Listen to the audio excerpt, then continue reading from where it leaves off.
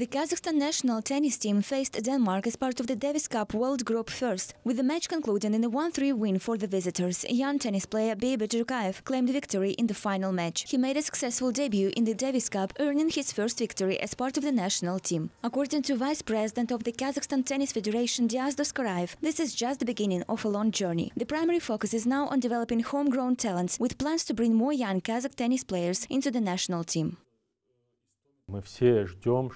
Yes, of course, we expect that in 3-4 years, a stronger team will represent Kazakhstan in the Davis Cup. We are renewing and rejuvenating the team, preserving the continuity of generations. Qazakh and Timofey Skatov are already performing well. I think that in the next 2 years we will add Amir Omarkhanov to the team. Then our team will be very strong and will continue its winning streak.